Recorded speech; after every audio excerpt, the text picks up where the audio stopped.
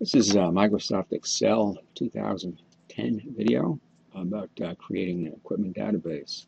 This is part 6 in the series, and it is about error checking. Go here to our spreadsheet, and we're going to start out here going to the lamp list. And here we're going to do some error checking on missing costs. And this would be something that would come from the lamp list database. I'm going to go in and look at the extended cost here. We're doing the lamps that are just for this particular spreadsheet. I'm going to go to conditional formatting, manage the rules, and this is what we're seeing in there right now for formatting. And that is that if the cell value is greater than 0, we're going to shade the cell green. And what we're going to do here is add a new rule. And this rule is I'm going to use a formula. And the formula is going to be, we're going to look at two conditions. And one is that the total of lamps over in column B, and here I'm going to write at this point, take that $sign out from in front of the row number, because we want this formula to be extensible as we copy it down the sheet. And this is going to be greater than 0, so that means we have a value in the total number of lamps. And then we're going to put the other condition in here, which is going to be that the extended value, which is what's in this column, okay, and again, taking out that $sign. And we're going to put that this one is equal to 0, and close the parentheses.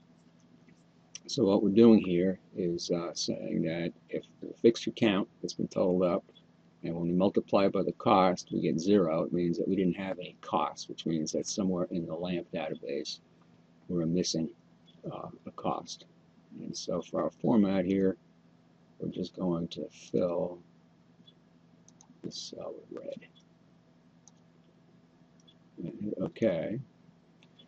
And now we can see that this has put this here on the top of the list for this formatting. What we're going to do is stop if true, meaning that if we have that error condition, it'll go red and then it won't go to the green step. So that would be the stop if true. So then we'll hit apply. Okay. And now I'm going to just check the rule out here for a minute, and we'll copy it down this far. And let's say that we deleted this. You can see that it turns red. And I'm going to undo that. And it's back to green. So that works. And I'm going to copy that format all the way down to the rest of the rows that I've put in here. Go right down to the bottom.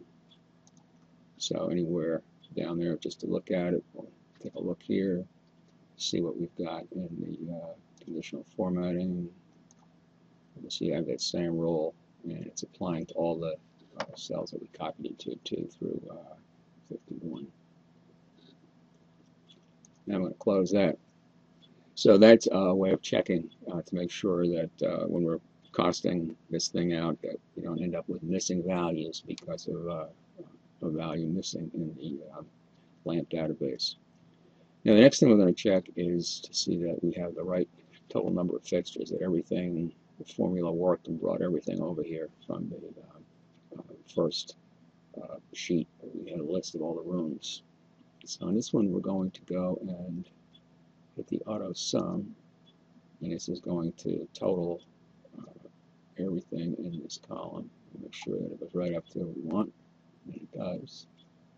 So we'll click enter, and you can see that it adds up to 51.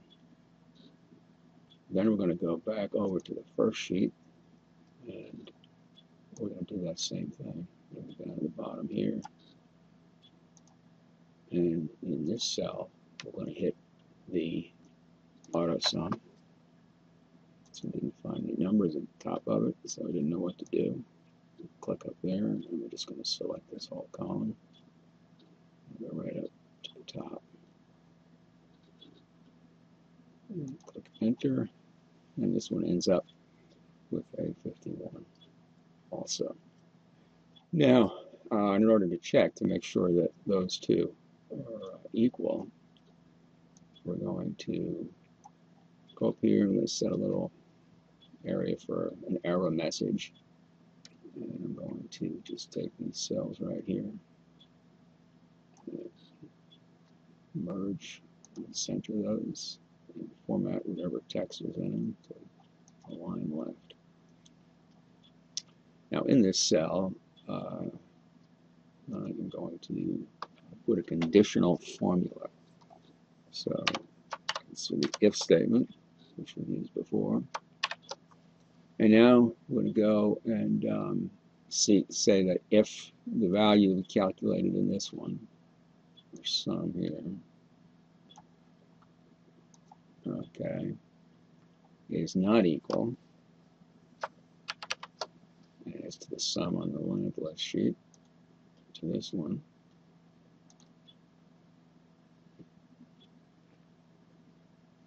then, and that comes after the comma, value if true, so our value here is going to be an error message. So that'll be our error message that will show up. And then the other part of the condition is what we do if not. And if not, we're just going to have a null in that space, and we'll close the parentheses. And that's our formula.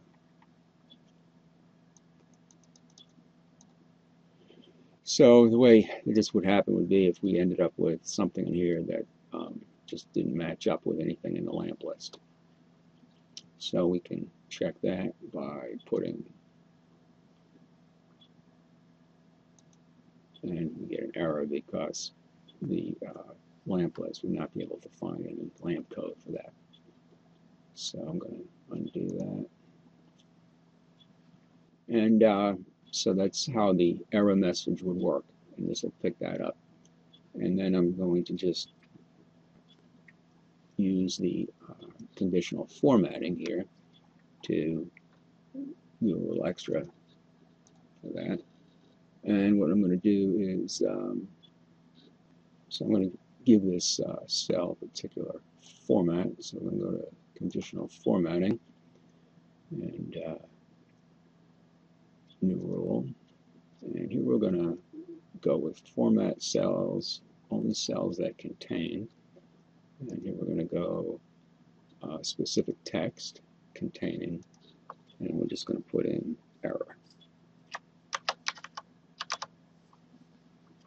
And I'm going to set the format to fill.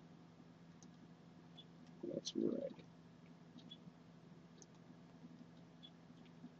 And hit OK. And one more time, we'll try that error test. And see how this shows up. So that kind of helps to highlight that error, make sure that you notice that we don't think it just belongs there. Again, I'm going to undo that. Okay, now we're going to do a little work on the fixture schedule. And as we're setting this up, going through here, setting up the whole thing, we're going to want to make sure that we don't leave out some important things.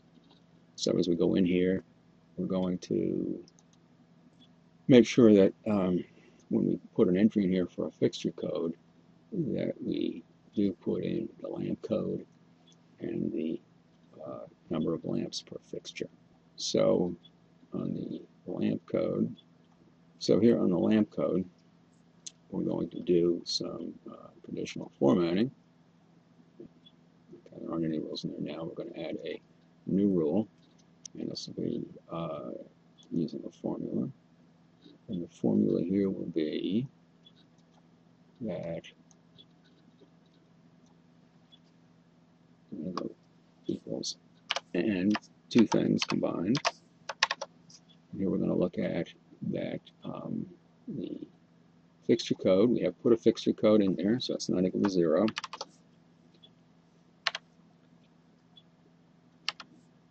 And the other thing, part of this condition, is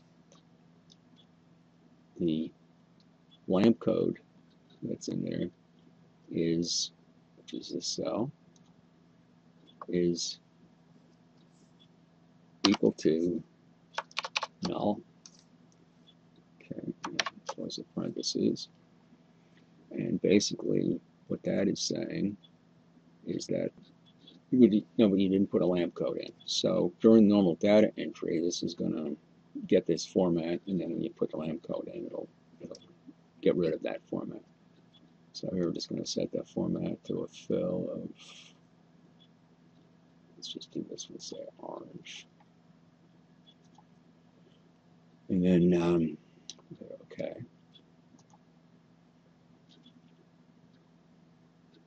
And one thing we want to do there is we're going to edit that rule, and we're going to make sure that we take out that $sign.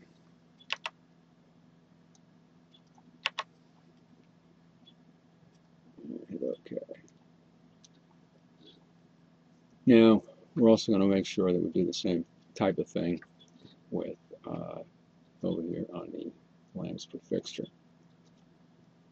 We go into conditional formatting, rules, no rule.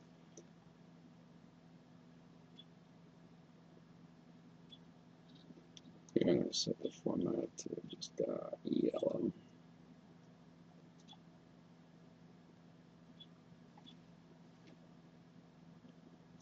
And that one we should be able to check pretty easily by just, as soon as we delete the number, it turns yellow. Okay, I'm going to take both of these, and I'm going to and just look down here at the formatting, and I'm going to do the same thing with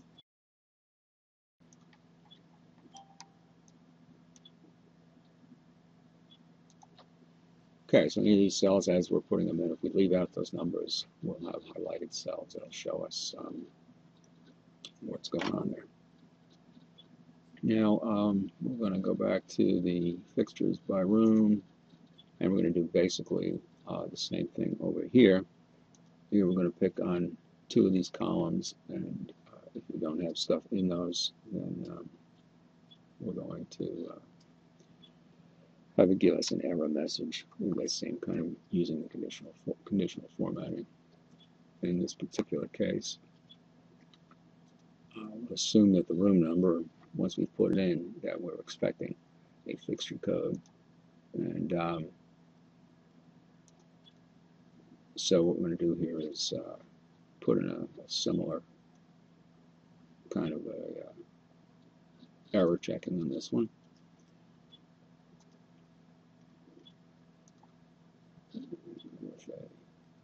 With a rule and formula. I'm going to use the same format here as the known.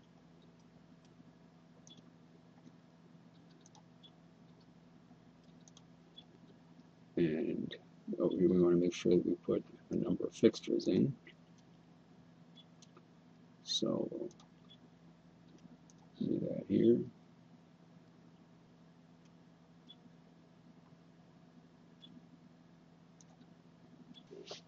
And so if we go here and take out the fixture code, we get orange. If we go here and take out the number of fixtures, we get yellow.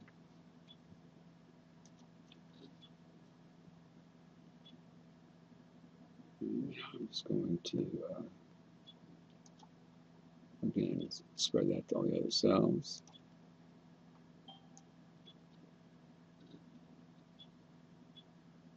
Now I'm copying this to all the other cells. Final step here, and that is that if we uncheck one of these room entries because we don't want to add it up into the total, we'd like to format the rest of the row in such a way that it doesn't, we can note, we have something that gives us a good indication. So we're going to take this whole row, and we're going to go to conditional formatting, and you can see a couple of rules that are in there now. We're going to add a rule, and this rule is based on a formula. I'm going to say that, well, that we're this cell. I'm going to go to a formula. I'm going to say that when there's a number in the room number, okay, so I'm going to say when this cell is not equal to a null, it's empty, and this cell, which has the X in it, is equal to that null, meaning it's empty, that's going to be the condition that we're going to format this cell, and we're going to set that format to be a fill of light gray.